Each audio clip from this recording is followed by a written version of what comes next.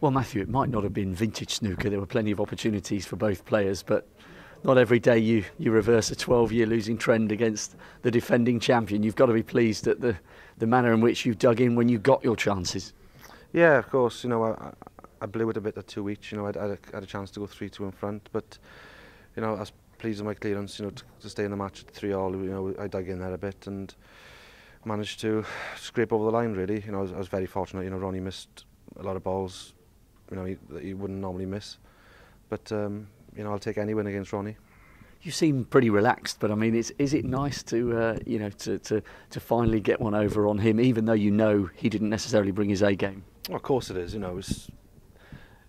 I'd be lying if I said, it's been 12 years, and that's why it probably took me ages to close the match out at the end.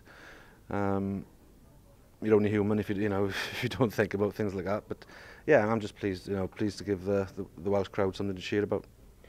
Some brilliant long pots as well. It seems as though you've got a little bit of fluidity, and obviously from this point onwards, some great confidence as well.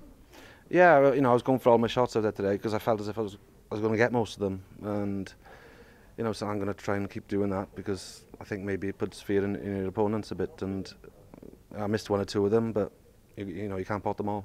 You've won the UK, you've had some brilliant runs at the World Championship, but never necessarily produced your best here at the Welsh, but this could be a great year to get on a big roll.